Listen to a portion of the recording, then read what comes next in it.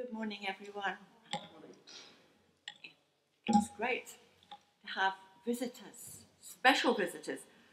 Jenny and Alex Harries are going to be talking to us about the work of Mission Aviation Fellowship. And it's very good of them because they weren't down to come here originally. It was somebody else, and they've stepped in at the last moment. So a great big thank you to you both for coming to us from Weston-super-Mare.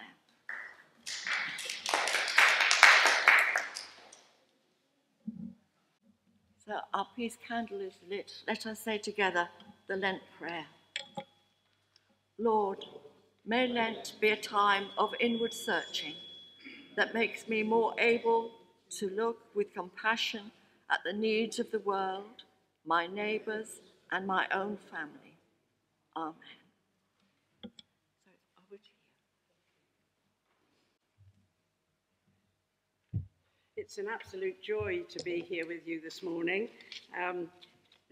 Lateness and short notice, before the Lord, that's what it's all about, isn't it? And we should be ready at any time. So we're grateful that the weather was fine this morning as we made our journey here from Weston. And we're delighted to be with you and to tell you a bit about MAF. Alex and I heard about MAF when we were youngsters, when the Auca Indians killed those 4 American missionaries that went to them. And we've supported it ever since, but we've only been speakers for them in the last about 3-4 years. And because we have other responsibilities in our church and always have. We used to live in Glastonbury, so a bit about us. We used to live in Glastonbury years ago at the old police station down in Benedict Street. Then we were moved to Wells, where our son was converted. And then we've been all sorts of other places. In those days, the police moved you quite often at a fortnight's notice. You just had to get up and go. So we're delighted to be back in Glastonbury, and we're going to sing hymn number 81, Now Thank We All Our God, with heart and hands and voices. Number 81. Thank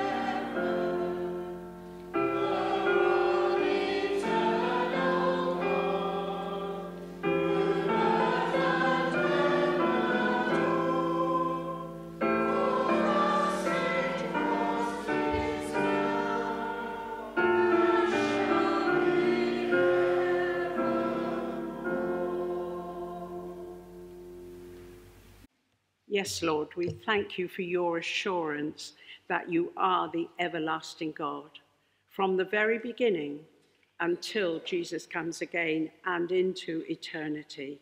We thank you, Lord, that you are such a wonderful Father, and we thank you that you supply our needs and you bless us day by day. And now we pray as we go into this service that you will touch each one of us in the way that we need today, whether that be to still our hearts, to bring healing, to just encourage us in the walk that we have. And we pray that we might know your presence and experience the Holy Spirit in this place this morning. We pray these things in Jesus' name. Amen. Now we're going to have a reading. Thank you very much.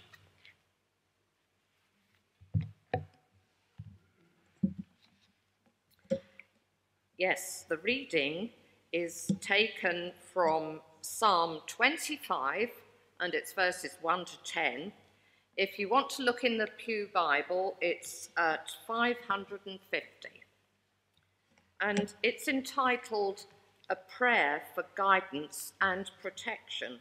So Psalm 25, verses 1 to 10. To you, O Lord, I offer my prayer. In you, my God, I trust. Save me from the shame of defeat. Don't let my enemies gloat over me.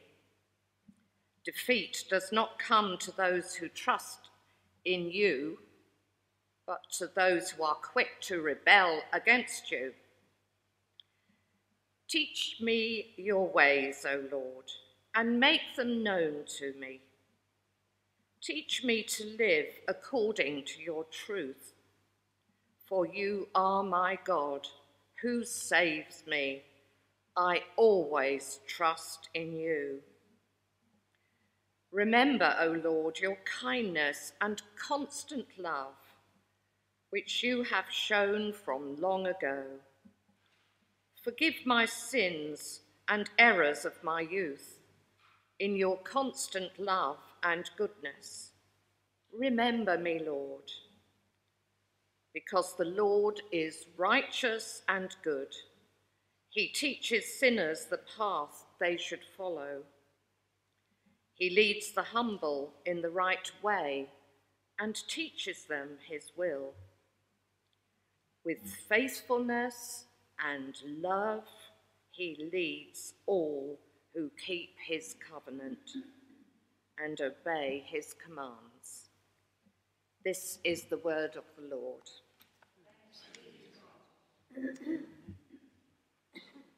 Thank you for that. We're now going to sing hymn number 407, Hear the Call of the Kingdom. I'm not sure I know this one. I'm hoping I know the music, but I'm going to listen to you sing the first couple of lines and then I'm going to pick it up.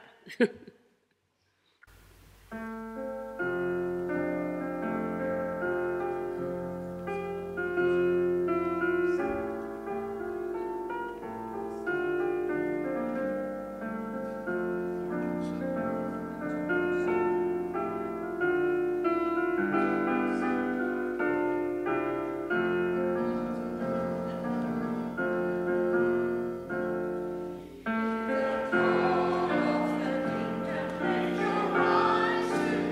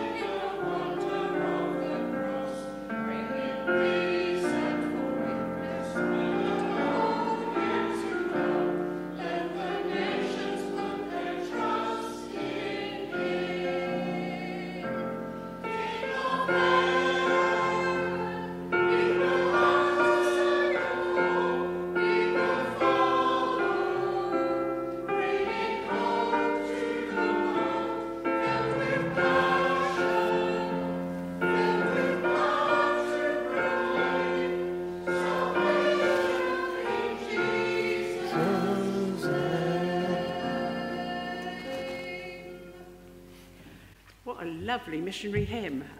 Great words. Thank you very much for choosing that one. Alex is now going to bring us a ministry. Well, I'm in a different situation this morning because whereas I'm used to speaking, I don't think I've ever spoken from this psalm before. And when we knew that we were coming here, we had a phone call. I think it was in the middle of a meeting we were taking on Tuesday morning. And I was just saying, well, what are we going to say? What are we going to talk about, Lord? What message should I bring? And I kept getting 25 in my mind. And then I realized it was Psalm 25, and I was thinking perhaps it was Psalm 119. But no, it wasn't. It was Psalm 25. And it's a lovely little psalm. And I found some lovely thoughts there that I want to share with you very briefly this morning before we go on. We're talking to you about MAF. And at the start it says, "O Lord, I give my life to you," or "I pray to you in this way." And I just saw this sense of the psalmist here expressing his confidence in God rather than idols. And he was looking at the reality. And he goes on in verse 2 to say, "I trust in you," which I think is both a challenge and an encouragement to us. You see, all of us are faced with that situation about, do we accept what God is saying? Do we know who he is? Have we thought about accepting him as Saviour? Well, I can say now that that is something that I did nearly 70 years ago when I was about 10 or 11. And I always remember it was just a meeting I went to. It was a Billy Graham research thing. And it was relayed to our local cinema.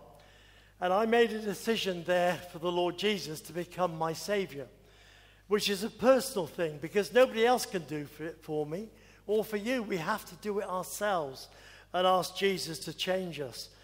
And I was able to go home after that meeting and tell my dad that I'd given my heart to Jesus. Now, he was a minister, but he died shortly after that year. And he was very ill. Well, I didn't necessarily know that. I'd been away at boarding school and came home for Christmas, and the Lord called him home. But what I have realized is always the Lord Jesus has been with me, helping me, guiding me, and leading me. And that applied both when I was in the police and serving him here in Weston and then on to Wells, as Jenny said. And then I went back to Weston where I was promoted. And then we went on to Radstock and Bath and you name it, we went.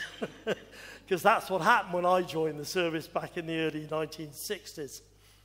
But as a teenager, I realized that I needed to make a firm commitment for the Lord as my personal Saviour. And it was really a personal recommitment more than anything else, and find the reality there. But as verse 4 says, what we also need to be doing constantly is saying to the Lord, "Lord, show me the right path. Show me what I should be doing, where I should be going, what I should be getting." And that is quite something to think about because I need to know it. And by the way, the right words, right path, means the path of wisdom and also being open to instruction from God, which I always find to be a challenge that does lead us in that way. But all through our life as a couple, and this year we're going to celebrate our, was it diamond wedding anniversary, isn't it, I think? 60 years anyway. So, and all the way through, God has led us and directed us and blessed us and showed us his will for us. And that is so great. And it just, verse 7 really is the whole key of this. It says, "Lord, remember me." I think that's lovely that the psalmist is saying, on a personal thing, "Lord, remember me." But then he goes on to say another lovely thought. He says, "Remember me in the light of your unfailing love." Because that is the key thing of the Christian faith. God loves us individually more than anything else, and he wants the best from us. But I think there's a little bit of a little hint there saying, look, if I've done something wrong, I'm sorry. Just remember me in your love, not remember me for all the things I do that are wrong. And that's exactly what the Lord wants to do for us. Because he loves us so much as individuals. And he always needs us to say, Lord, forgive me. Confess our sins. And he blesses us in this way. But the Lord will lead us, it says in verse 10 as well, with unfailing love and faithfulness. Well, we can testify that for our marriage all the time, that God has led us and blessed us and keeps us close to himself. What a lovely thought. You see, I know that I need always help from the Lord.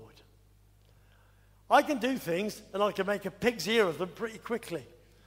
But when I walk in the way God's leading, everything fits into place and there aren't the tensions and the problems. But you see, the second part of that verse is a challenge. It says, the Lord leads with unfailing love and faithfulness to whom? Only to those who obey his commandments. And that's a challenge. You see, I've heard people say, oh, we don't have to worry about the law anymore. That's the Old Testament. We can forget that. It's not in the New Testament. Sorry, but it is. Now, I haven't got that high, but my senior pastor tells me that there are over 60 commands in the New Testament that we should be obeying. And I'll tell you one or two of them this. For example, in Matthew 4, Jesus said, turn from your sins, turn to God, because the kingdom of heaven is near. And the Bible tells us that the Lord says, I want you to become my children. I want you to love me. I want you to accept me as Savior. But it also warns there is a time when that offer will not be there. You must love the Lord your God, it goes on, Jesus saying.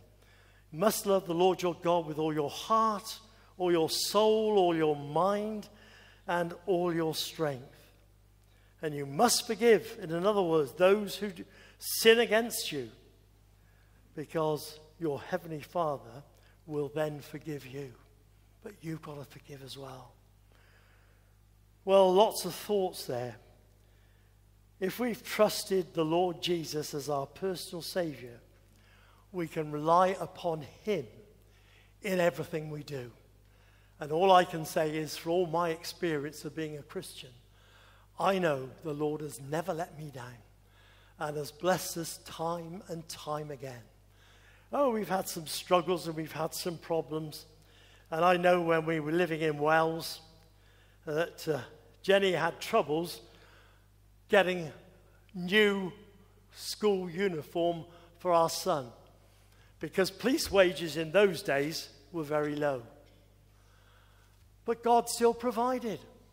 And that is the wonder. We've never gone without the essentials. God has always supplied. And all I can say is this is something that we believe in, certainly in the work of MAF, because everyone who works for MAF and everyone certainly on the mission field knows the Lord Jesus as their personal Savior. And that is so important when we look at that side of it. And so as we come to looking at talking about MAF a little bit more, if we can, I thought, well, let's have some pictures as well so we can see what we're doing. And that is the obvious first question.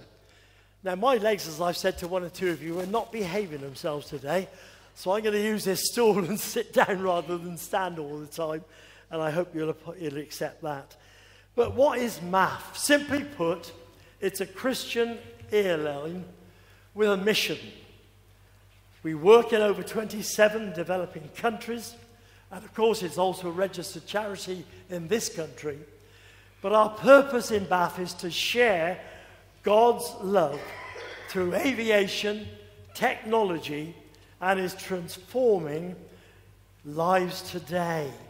Do you know, we've got a fleet of about 135 planes or thereabouts, and I was looking at some of the information, and those early planes when we started, just after the end of the Second World War, They were very basic planes, and they were fabric covered. Now, those of you who know history may remember that some of our planes in the Second World War were covered in fabric, because that's how they were put together and flew. And I think it was the Hurricane in particular was excellent at being shot at many times in the fabric, but it still flew on. It was one of those incredible planes. And when it got back to the airline, all they did was put more fabric on, and then it flew back again. And that is what they're. Today, what have we got? We've got the use of strong aluminium in the frames, and of course on the same on the planes. But the engines too have vastly improved. And these days we're using really turbine-powered aircraft. And some of them, in fact, use jet fuel. And in some parts of the world, it's easier to buy jet fuel than it is any other aviation fuel. So what an amazing thing that is, that they are so much more powerful in that way. So really the story of MAF starts at the end, as I said, of the Second World War. And God spoke to men who were serving in the RAF and also in the American Air Force.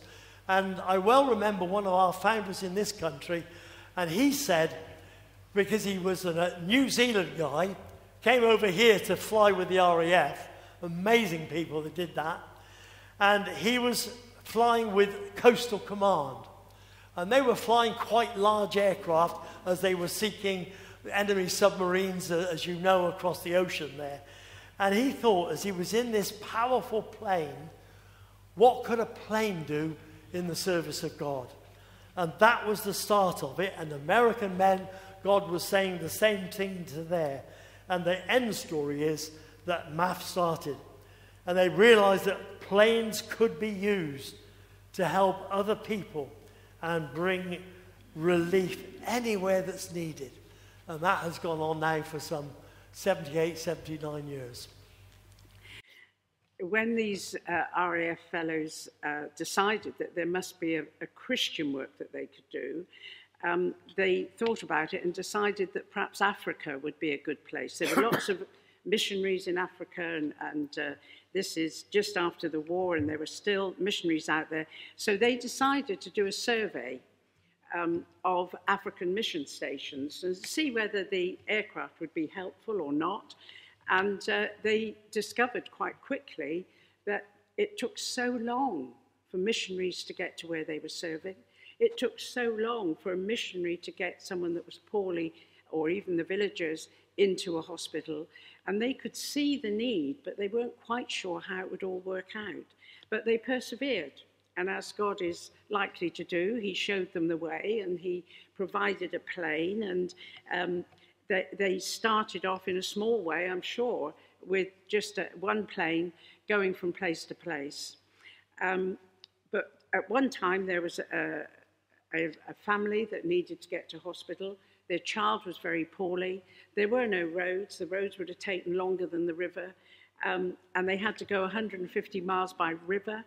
It took them 3 days with a poorly child. And it would have taken maybe minutes, maybe hours in an aeroplane. So they really understood how important an aeroplane would be in these types of situations. But also, bearing in mind that there's more rivers than there are roads, they decided to put some floats on one of the aircraft so that they could land on water. You can imagine, can't you, everybody's surprise, especially the local folk who saw a plane coming in and landing on water and then taking off afterwards. So this is one of our airplanes with the floats on. We still have them available, and they are detachable, so they can take them off when they're not needed and put them on where they are, which is really good. So it makes the aircraft usable under any conditions. We've also, MAF works with over 200 partners, and this shows where MAF is in operation in the world. So the American side is dealt with the headquarters in America, but the rest of Africa and Asia is dealt with from the headquarters in Folkestone here in Great Britain. And so that shows you where we work. And then we work with 2,000, I always read that wrong, 2,000. Now you'll see the names coming up. Save the Children, you'll know, Tia Fund, UK Aid, and the one that does the bombs and things, what's that one called? Just above the bright one there, the Halo Trust, second road out on the right. Well, yes, the one that Princess Diana used a lot with the...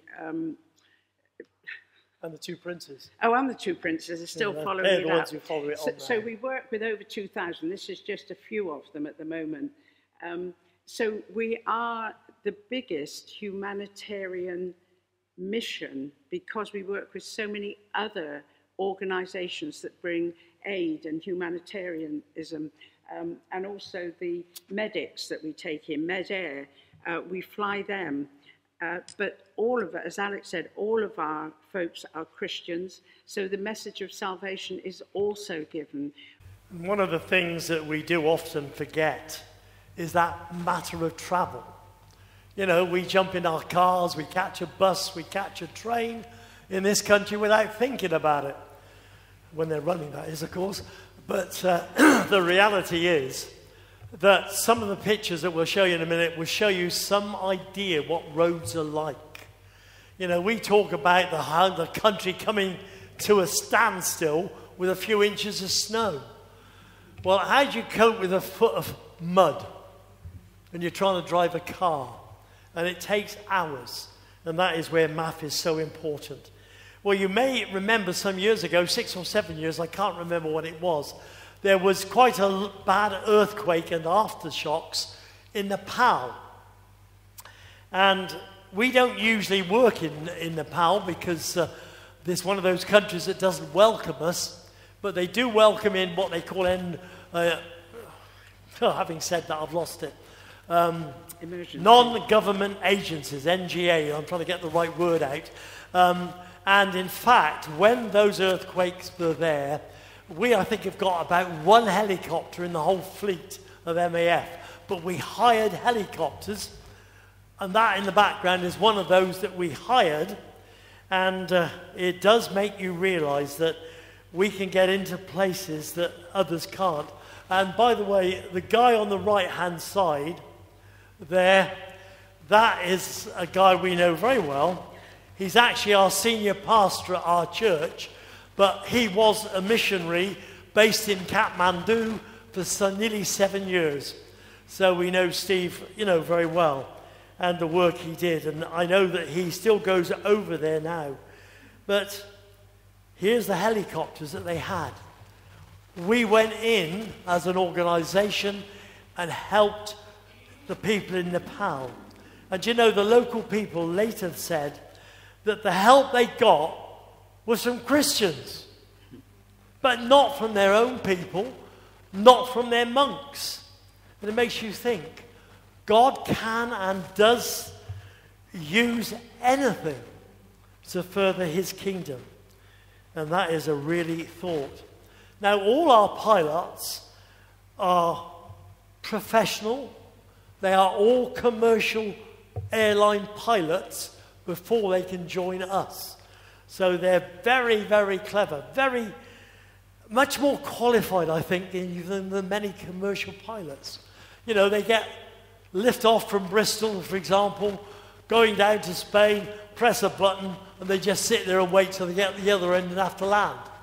Well, that doesn't happen with our planes because they're up and down often too quick. And I remember a story I read on one of our things. This particular guy, in 1 week, made over 30 flights. That's an incredible number of flights when you think about it. I think of all the jolly paperwork as well, because you've got to record everything you do for whichever country you're in on there. But how about that? That is a landing strip. Now, that takes some skill, and I tell you what, you need to load your plane properly to be able to assure you get off on a hill like that. But that is the standard that they have got and where it goes from there. MAF continues to expand and develop new opportunities, And it took 3 years of extensive research for MAF was officially launched in the Republic of Guinea just about 2 years ago. Now, Guinea is a very, very poor country. 178 out of 189 countries on the UN's Human Development Index. So it's right down the bottom. And MAF has made inroads into there. The poverty in Guinea is very high. Life expectancy is only 61 years, and 1 in every 20 children don't survive to their first birthday. World Health Organization says there is barely 1 doctor for 10,000 people. We think we've got it hard, don't we? And I know lots of people are suffering at the moment through not being able to get to doctors, but 1 doctor for 10,000 people. And that's not all in one town like we might live. That's spread over the jungle and the areas that they are. Only 1/3 of the population have access to clean water. So the disease is rife as well.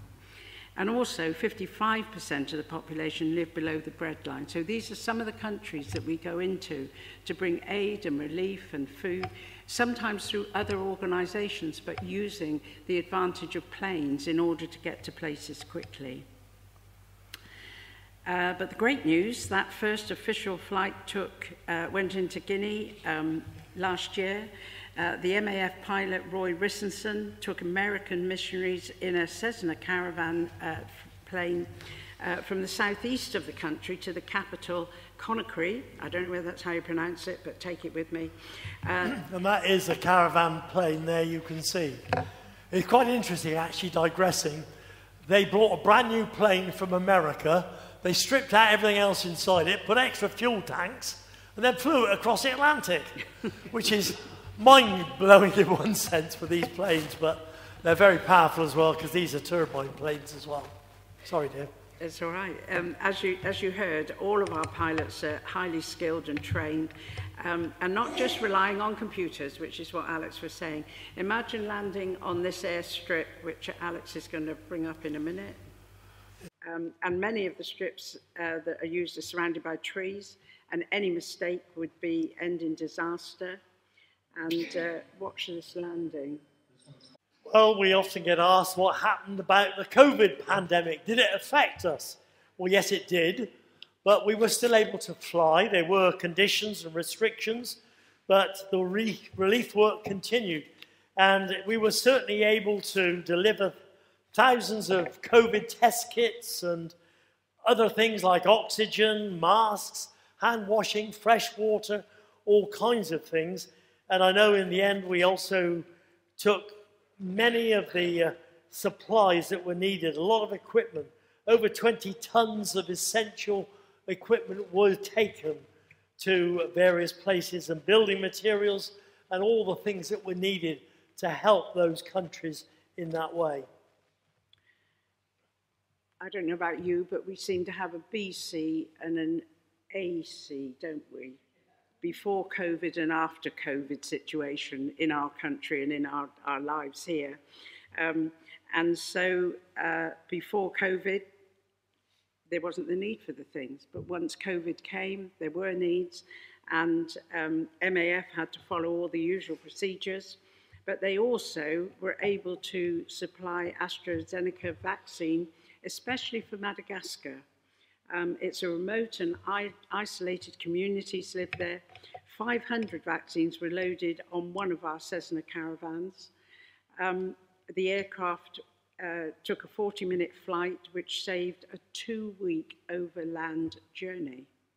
Now, as you and I know, you can't keep the vaccines out of a fridge for that long. And so there would have been no vaccines for those people had it not been for aircraft.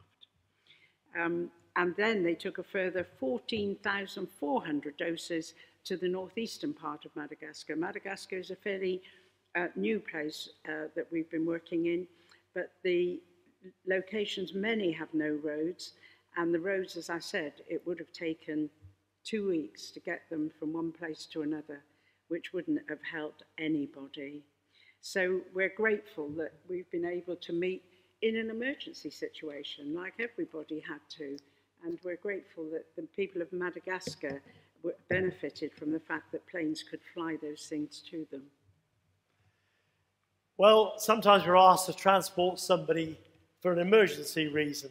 And one such request was made to one of our pilots called Nathan, and he was serving in Papua New Guinea in the Indonesia area, and he was asked by a missionary, can you take us to a place called Dage?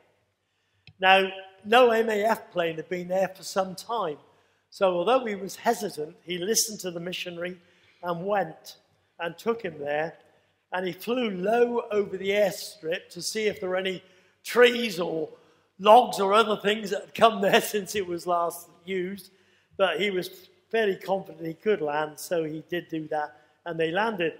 So Tim, the missionary, and the others went off to find out what it was all about, because it was most unusual that when they landed, nobody was there. Normally all the locals come out when the plane comes in, but apparently 2 tribes were ready to fight.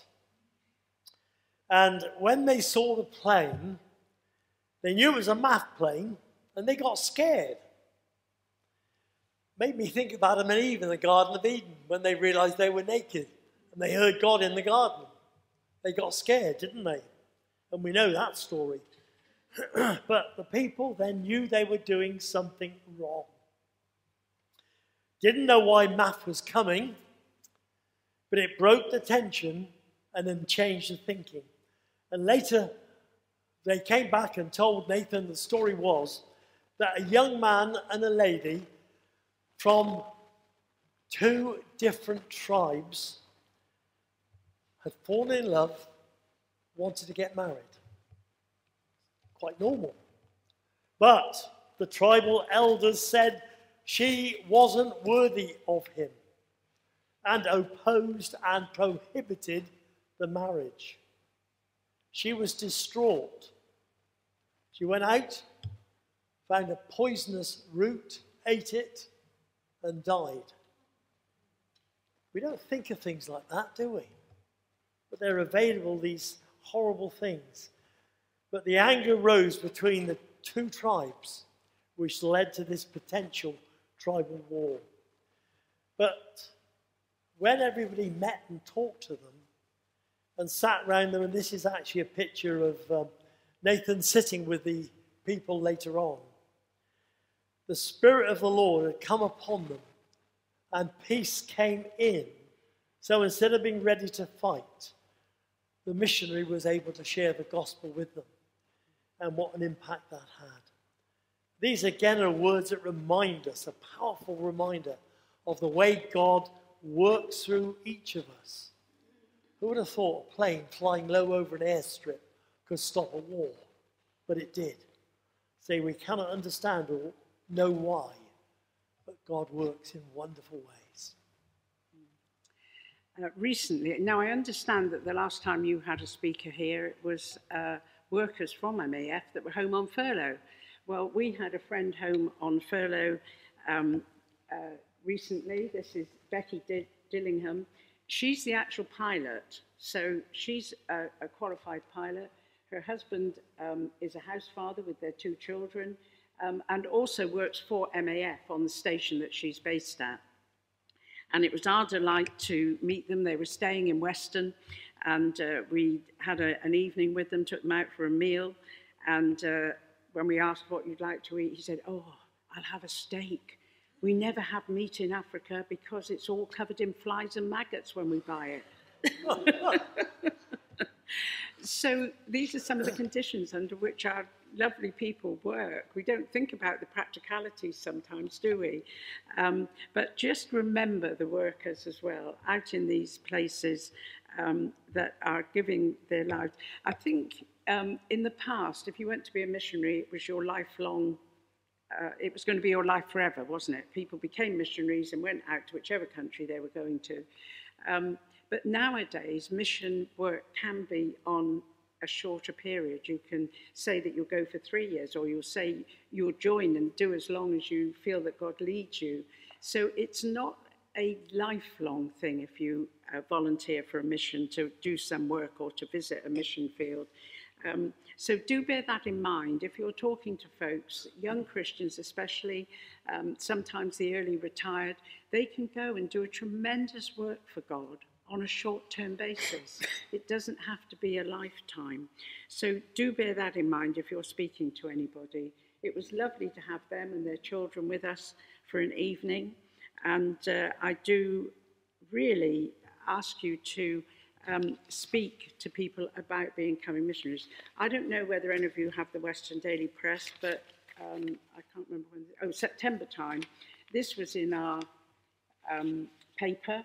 Student makes dream a reality as he flies aid to world's poor. So this young man had, from Swindon, local, had taken aid, you can read this afterwards if you like, but his ambition, he's still at school, his ambition is to be an MAF pilot. And he's already planned to do an engineering course, electronics for aircraft engineering course, and that's his ambition. So there's another young man who's giving his life to the Lord in a missionary situation. So do bear those things in mind when you're talking to folks who don't know what to do with the rest of their lives. And we've also got the very latest Flying for Life, which arrived, I think, on Friday. I didn't have much time to read it between then and now. I was registering at a marriage yesterday, so we... but I sat down and read it last night before I came, and I've highlighted a few things very roughly. So if you want to have a look at the very latest news from MAF, do pick that up. It'll be on the bookstore outside in a minute. We have got, it's not really a bookstore because there's lots of other things out there of interest as well. So do please have a look at that. We've also got some cards that you can fill out. If you want to hear a bit more about MAF during this year, you will get 3 lots of posts. No, 4 lots of posts. Yeah. I think it's 4 lots of posts. That's all. It's not going to go on after that. And it takes you around the world to tell you about different places that we're working in. Let me just tell you about the books a moment there. Yeah. I just picked a couple of them. There is another one about a lady missionary. And her story is quite appalling when you read it. And I've not got a picture of her there, but looking at these there, the one at the bottom, you can't actually see it very well. But that is our history written by Stuart King, who was one of our founders and went on that first trip to Africa to explore and to look round there. And that gives the history there. I like the one at the top, Eyes Turned Skyward, because that was a story about another guy who became a math pilot, but he again had been in the RAF and some of the things he got up to. And I remember one time he was showing off a bit to some army guys. Well, you know what they're like in the forces. Whichever force you're in is better than the others. So he was showing off, and so he was nosediving. I think it was in like a Meteor or something, one of those early jet craft. And he lost consciousness when he was diving down. And the army guys said it was the most impressive they'd ever seen a plane fly. So he came down and leveled up and just missed their heads. But he knew nothing about it. We do have some crazy people who work for MAF at times, I tell you. But it is good. But there are some things you can do. And Jungle Pilot, we mentioned, where we first got involved. When we were young teenagers, you know what it was? 4 of them in a bright yellow aircraft flew, and they were trying to make contact with this tribe who were known as the Killer Tribe. Quite a frightening thought from there. So they landed, and eventually they made approach from them, but of course we know the story, the Auca Indians killed them. But we heard Nat Saint, who was the pilot, I think, from memory, his widow came into this country and we heard her speaking. And it really had an impression on us as to what these people were doing. And we, as Jen said earlier, we followed the work of the MAF ever since because of that side of it. But it's something to think of in what we come up with. But as we look at this whole concept of what you can do, and we made this journey with us, Jenny mentioned. And just to show you there's the sort of trips you do. And what happens is you'll get a magazine sent to you, and you'll get this information of the trip sent, 4 trips altogether.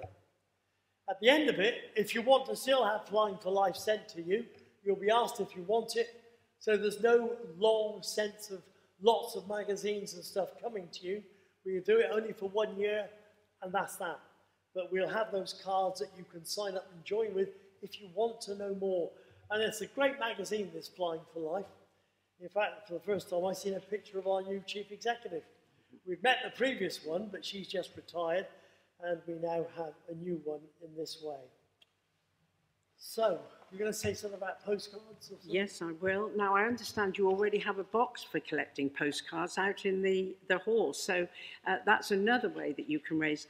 We don't pressure, we don't major on your financial giving. We believe in MAF that God supplies our needs. But what we do rely on is your prayers and your, before God, what you should give. Some of your time, some of your finance, certainly your prayers is what we really, really want you to pray for. If you think any moment in a day when you think, math comes into your mind, there will be a plane taking off or landing somewhere in the world every 3 minutes. Now that is an amazing situation. We have more airstrips. We can't call them runways because you've seen an airstrip. You've seen 2 of them this morning. So we have more airstrips than any other organisation. So do please keep praying. That's what we want most of all, your prayers, because God will answer your prayers. If you pray for our finance, the finances will come. If you pray for the safety of our pilots, the pilots will be safe. If you pray for their families, the families will be encouraged. And so what we really need is for you to have an interest in MAF, follow us in one way or another, and also to pray for us. Of course, we need finance, and of course, we're grateful for everything that anybody gives.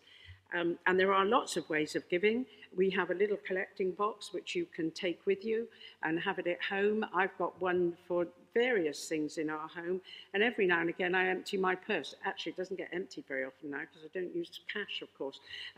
But anything, at a moment I think, I'll put that in there. And it's surprising, after a year, how it mounts up.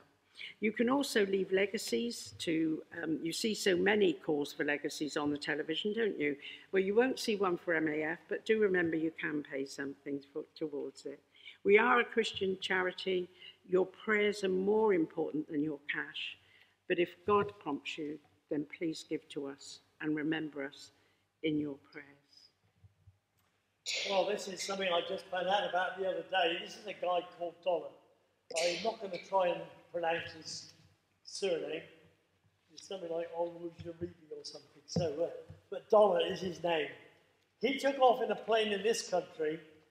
He works full time, by the way, but he's got a plane, he's got a license, and he took off on the 20th of February. And what he's trying to do is celebrate 120 years since planes started to fly. It's only 120 years, that's all, since those Wright brothers got their first flight. So Dollar is launching a year-long campaign, and he is aiming to land at 120 airfields across the UK in the course of this year, before the end of the year. And he has been down to Oxfordshire already and that part of the world, and he intends to come down into the West Country in the near future. But he's hoping to raise some £12,000 for MAF with this.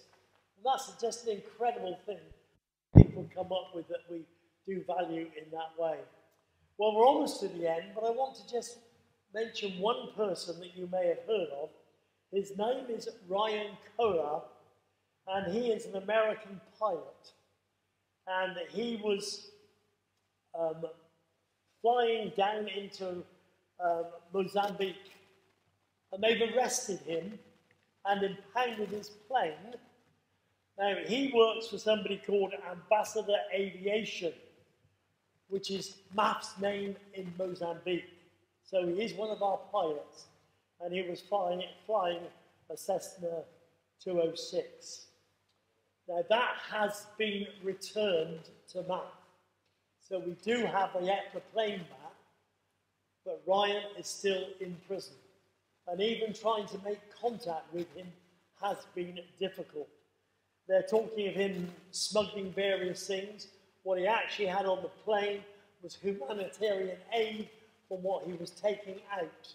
But some of these countries don't accept it. So we would ask that you might pray for Ryan's release. As you can imagine, his wife and family are quite worried. And times when they've been promised they can speak to him at the last minute have been refused. So I'm not quite sure what the latest is on that, but I do know he's still in prison at the moment. So if we can remember Ryan in that way, I think that would be good.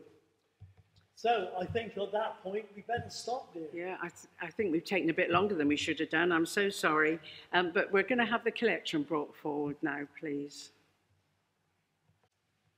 Father, we thank you for these gifts. We pray that they may be used in your service to the glory of your name. And as we bring these love gifts, we thank you for all the blessings and advantages we have in this country. May we remember these things and think of the work that goes on overseas where their living conditions are so much worse. So thank you, Lord. In Christ's name we ask. Amen. Amen. And we're just going to finish with a hymn, 418. We have a gospel to proclaim. And it's not just missionaries abroad, you know, that should be proclaiming it. It's each one of us that we witness day by day to people that don't know Jesus, don't acknowledge him, don't even think about God. It's our lives that should be witnessing to others. We have a gospel to proclaim.